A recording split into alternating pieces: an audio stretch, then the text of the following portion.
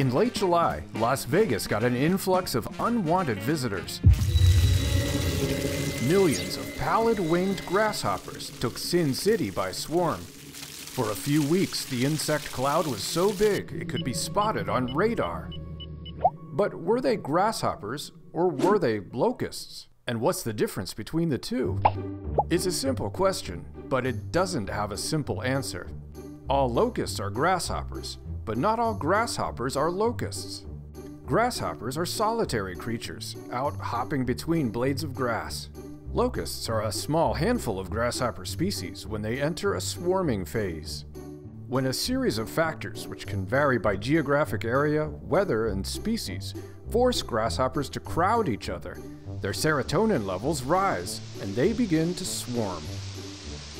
This behavior is referred to as gregariousness.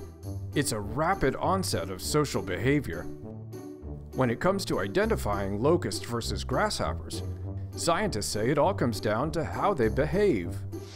What incites gregariousness varies by species. For example, touch. Locusts brushing against each other is often a trigger.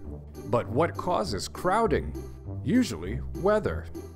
In the 1990s, droughts and low humidity in Indonesia spurred a locust breeding frenzy. But in China and Central Asia, a period of flooding that leads into a dry period can create the right conditions for locusts to mate. Other outbreaks, like in Australia, might be triggered when the rain falls during locust breeding.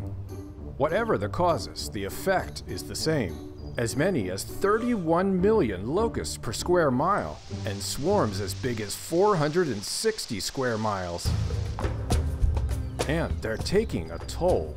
There are thousands of species of locusts and grasshoppers. At least 500 are known to cause crop damage, and 50 are considered major pests. Kenya is in the midst of a desert locust outbreak, which has already caused serious damage to farmland in Somalia and Ethiopia, and the insects are still on the move. And we are only making the problem worse. Deforestation, invasive species, and overgrazing on fragile grasslands are helping locust populations.